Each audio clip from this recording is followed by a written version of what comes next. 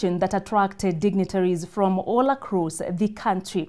Now, the president for yet another time reiterated on the need for Kenyans to commit themselves in serving the country in a decorated celebration that saw Kenyans turn out in large numbers to mark the Independence Day. Now, Chris Sambu starts our coverage tonight with that report.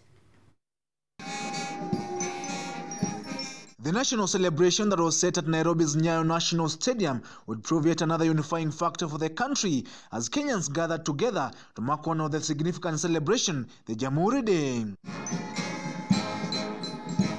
Leaders and senior government officials were yet again at the meeting end as each one of them graced the occasion. Deputy President William Ruto and former Prime Minister Raila Odinga led other leaders in marking the important day.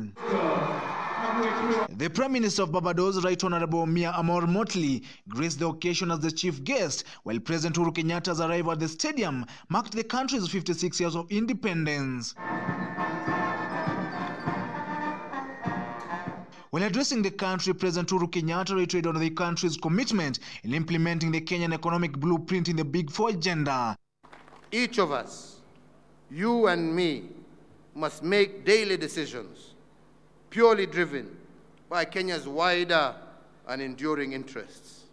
To return our river to course, we must live and breathe that mantra of Kenya Kwanza, Leo, Kesho, na Milele.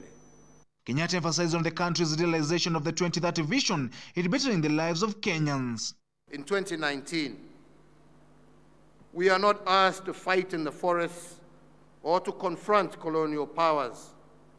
We are called upon to obey the law, to discharge our civic duty, to conserve our environment, to care for our parents and our children, to refuse to be corrupt, to be mindful of our neighbors, to bring blessings to the less fortunate, to resist negative ethnicity, tribalism, and religious divides, and everything that undermines our unity and cohesion.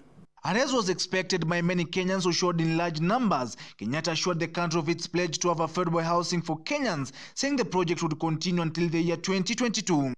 We are a nation called upon to be great, to be a beacon of hope for others, to be on this earth the reflection of divine providence, favor, and protection, to secure and strengthen our democracy.